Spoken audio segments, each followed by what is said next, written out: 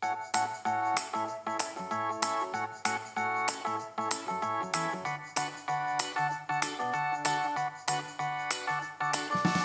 wintertime here in Canada, but that doesn't mean we have to be stuck indoors. In fact, there are many outdoor adventure activities to do this time of year.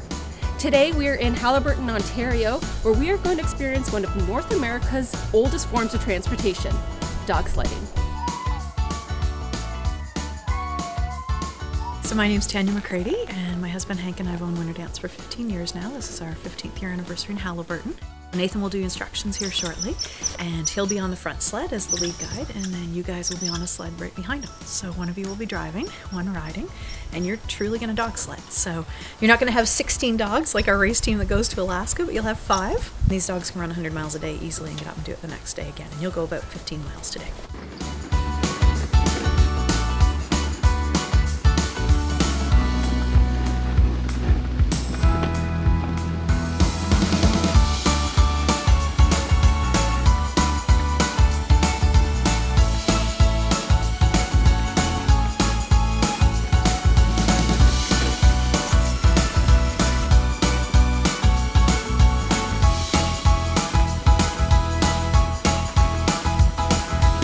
A lot of the trail is through the wilderness.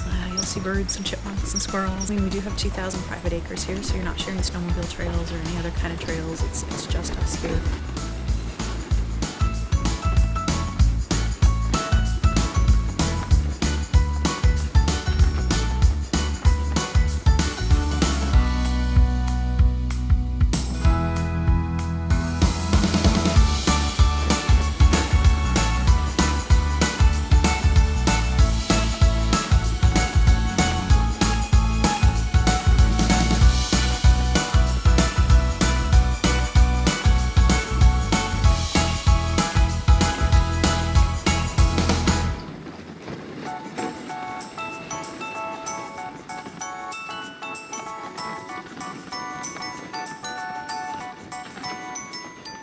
This is our lifestyle. So if you love dogs and you're worried about the dogs where you're going sledding, you know, our guys are with us for life. We don't sell dogs. We don't place them when they're old.